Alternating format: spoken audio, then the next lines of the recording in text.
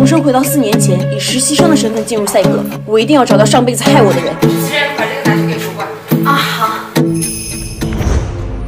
小花，今晚有个饭局，你陪我去吧。今晚我有约了。那你可要想清楚，在公司总是要往上爬的。今晚这个大单要是谈成了，公司这些那不还是蹭蹭往上？要不考虑考虑吧。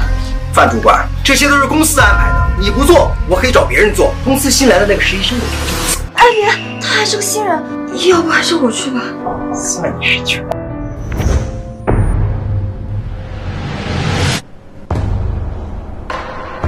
这个4月还不来？黄总监，这是范主管托我转交给您的方案。三姐，今晚公司有个饭局，你跟我一起去。只要这单谈成了，我给你转正。真的吗，黄总监？只要今晚你表现好了，我保证你在公司以后是香辣辣的。我罩着你。可我怎么听说黄总监是个花心大萝卜，跟部门很多女同事都有绯闻啊？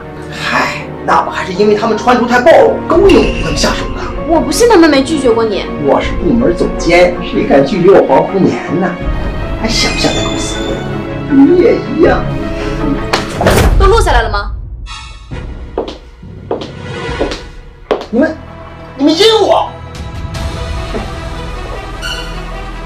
人事部吗？